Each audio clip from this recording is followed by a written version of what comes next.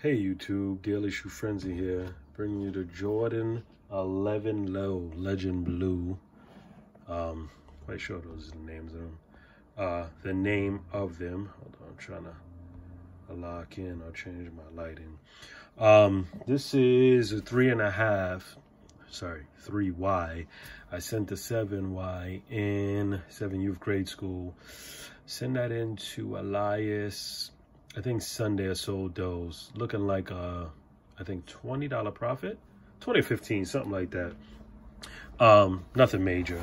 This wasn't the main focus here.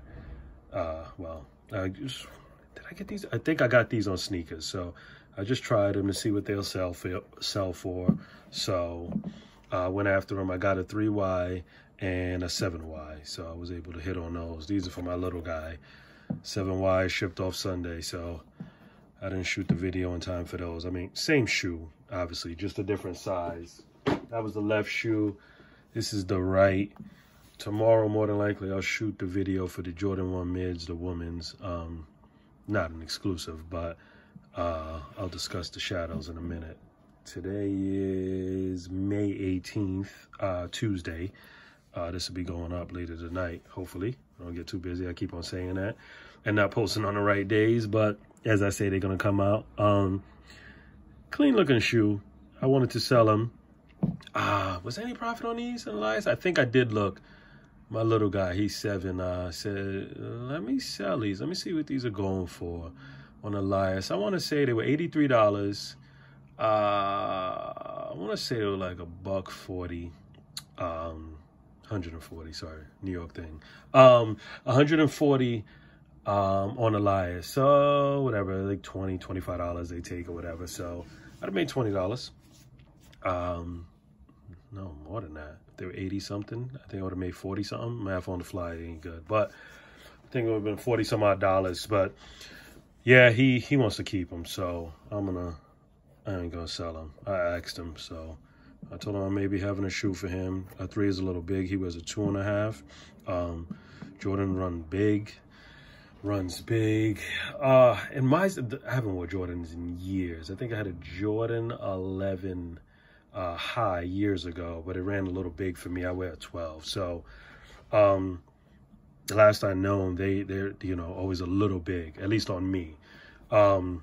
So yeah, he's gonna keep these. Like I said, the 7Y is on its way, should get confirmed.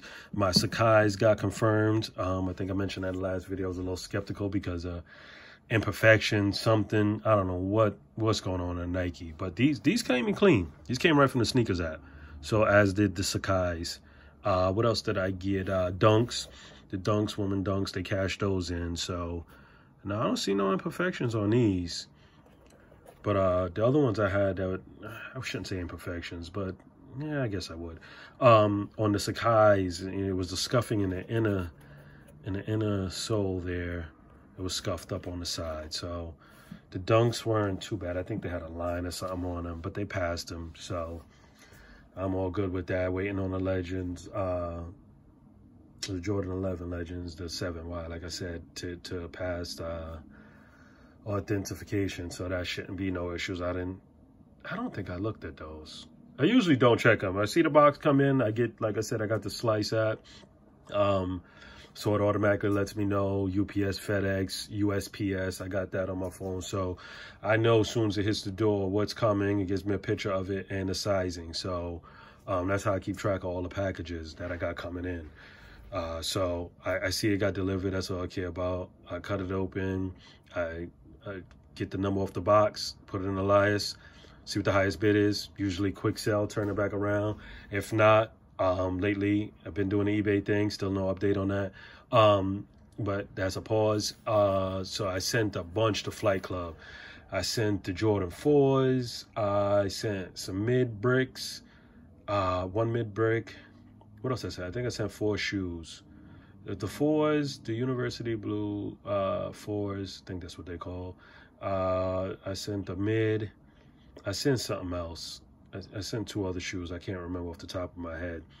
But those, actually, I need to check on the shipping for those. I think I have those in my UPS app, so I'll see about that. But I'll give an update probably in the next videos. After this, I'll go check what's going on with those. I was more focused Saturday.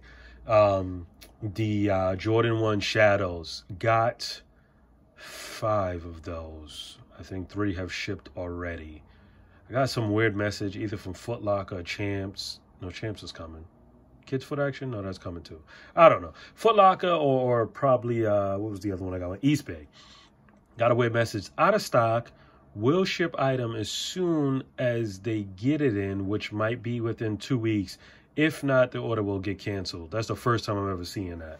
So I don't know if anybody else has ever got that message. I've never gotten that message. I know the shipping's been crazy with all the foot, actually pretty much everybody, but I've never seen that message before. So I don't know what that means. I'm hoping it's coming. I don't even know what size that is. I think it's the 9.5. I think I got 2 7s, which I think is a mistake.